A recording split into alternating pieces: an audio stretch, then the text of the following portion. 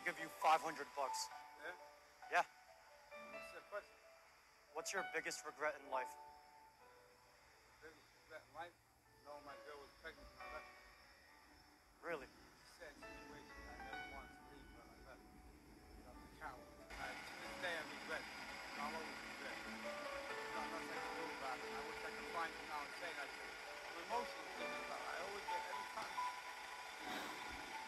I get emotional. I think about it all the time. I don't know why you got me thinking about it now, but it hurts.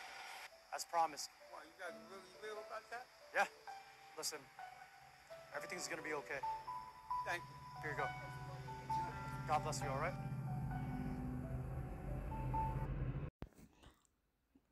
Call me what you want, but I have no empathy. Like, I had no soft feelings for this man. They used this soft music and everything, and all I could think about is what was on the other end. This man was out there living his best life.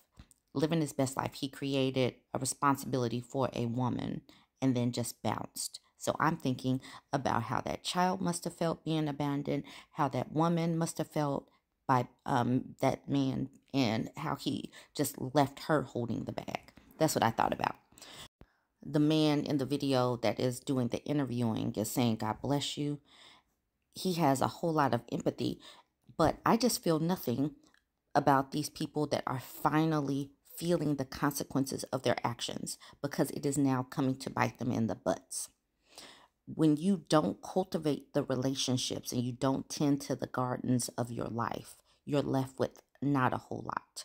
And that is what these people are in, the find out stage, and they need to have their karma. We need to stop getting in the way of people feeling the consequences of their actions. Think about the child that was abandoned and how that person feels knowing that whatever, big fun dad wanted to do, all of the women he wanted to chase, the dreams that he wanted to chase that didn't include that child. That child was like, maybe I wasn't good enough. Maybe I'm unlovable. And the trauma that child felt growing up. That is the reason why I have no soft feelings for these people that are getting their comeuppance. And we have got to stop getting in the way of these people getting their comeuppance. This was a lot of people on the post feeling sorrow and empathy for this man. And I just cannot bring myself to do it. But you guys go ahead and tell me what you think. Jump in the comments, like, comment, share.